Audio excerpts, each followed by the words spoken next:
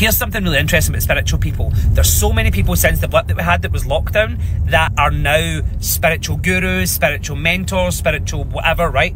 People that have done a tarot course, a couple of development classes here or there, a Reiki class is the new one. They've done Reiki, so now they're a medium.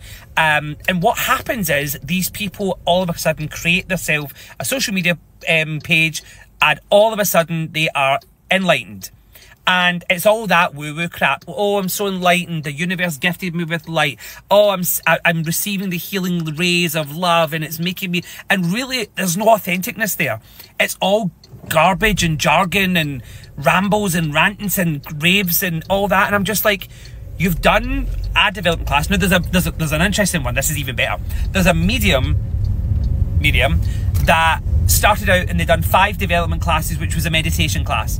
They'd done 5 of them, and then all of a sudden they were a medium, and actually now they're out there.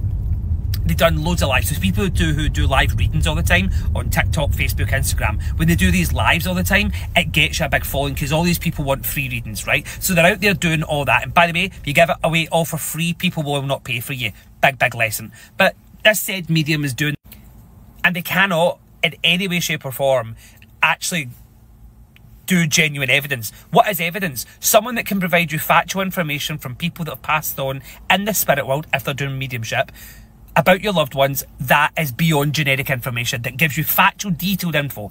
Not starting up a link and they ramble 25 things, they throw their information out, they ask you lots of questions. Anyway, this has been an absolute ramble of a post, a rant and rave of a post, just because I'm so tired of you being hurt. You, the person who books an appointment with somebody who doesn't know what they're doing, doesn't have a clue, they've done 5 meditation CD classes, listen to Leona Lewis CD or whatever it might be, and that's their development. And then they're charging a lot of money for it. Just, I don't know, just be careful, folks.